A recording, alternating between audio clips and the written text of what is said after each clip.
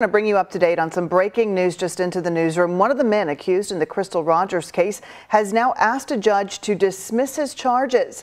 We're talking about Steve Lawson, his attorney filing a new motion today, claiming his client was promised immunity in exchange for testimony, but now says the state is going back on its offer, charging him with conspiracy to commit murder and tampering with evidence.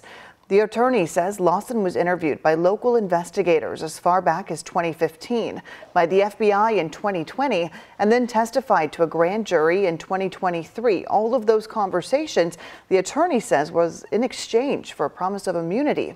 Well, when he was indicted earlier this year, the attorney says it was because he assisted in moving Crystal Rogers' car. The attorney either wants these charges dropped or he wants that testimony to be excluded from evidence.